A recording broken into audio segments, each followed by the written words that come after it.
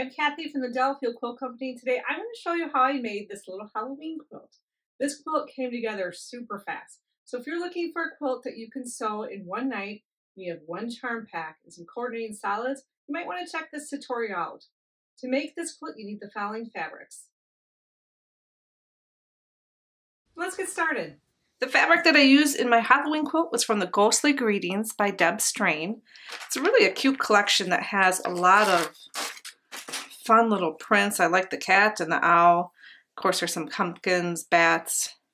It's got all the good things for a good Halloween quilt. I'll put a link to the information on this collection in the show notes. I'm also using some coordinating blacks and an off-white to go along with this.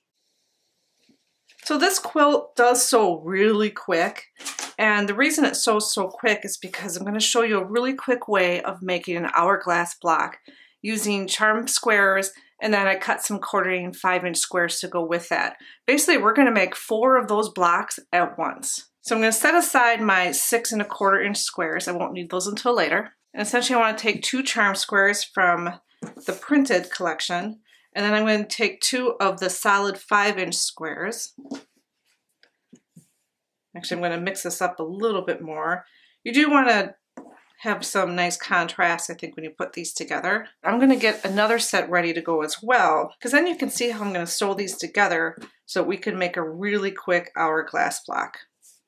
All right, so I'm going to go sew these 4 sets together. I'm going to start with the rows. I'm going to then press them open, and then I'm going to sew the 2 rows together. And I'm using a 1/4 inch seam allowance to sew these together.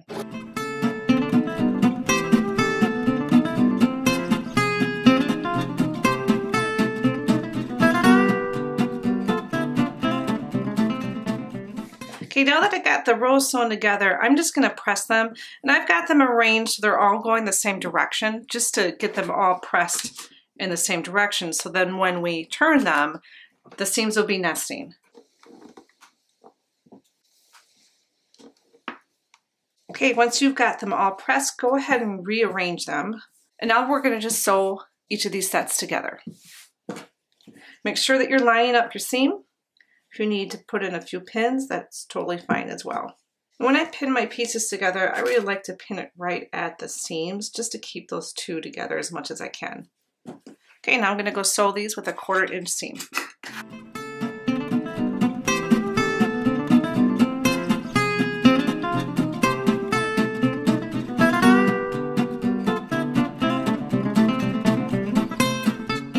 Okay, now that we have our sections of 4 squares sewn together, we're going to just press it open again.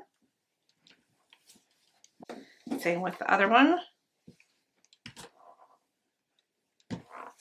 Okay, now to make the hourglass block, we're going to place one on top of the other, and we're going to make sure that one of our prints is going to go on top of one of the solids, and then line it up that way. Okay, and I'm just making sure my seams align as I'm pinning this. I'm just going to pin it in a few spaces. Again, just make sure you line up those seams. Okay, the next step is I'm going to sew a 1/4 inch all the way around the perimeter of this set.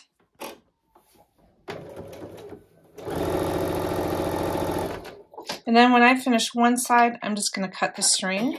And I'm going to lift it back up, and then I'm going to sew down the other side.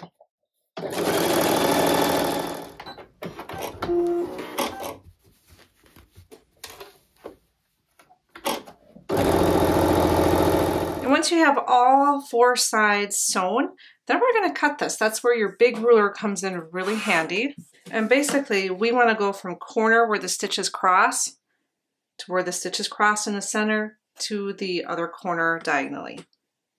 And I'm just going to line the ruler right up on those crossing points the best I can. Sometimes if your seam allowances are a little off, it may not be perfect, but you can always trim your block if that's the case. And if you can keep your pieces together, I'm just going to turn it, make sure they're lined up. And then I'm going to take the ruler and again on the other diagonal, cut right down the center there. And just like that, if you open this up, you got 4 hourglass blocks.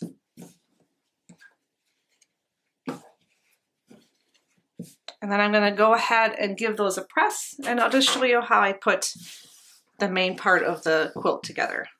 Now your finished block size should be about 6 1/4 inch square. If it's off a little bit, it might just be because the quarter seam is not quite right when all the pieces were sewn. I know on my machine, my 1/4 inch foot is slightly bent, so I tend to not get perfect 1/4 inch seams, but for this demonstration, I'm going to just make it work. If you do find that it's a little bit off, you can trim down your squares probably to a 6 inch if you needed to. So for this next part, we're going to need those 6 1/4 inch squares, or trimmed if you needed to.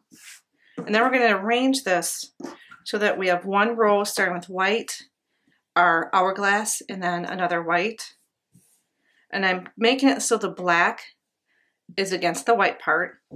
And then the next row is going to be an hourglass, then a black square, and then another hourglass. And then for the very bottom of this, same thing, another white, an hourglass, and another white. So that took hardly any time to make this section here.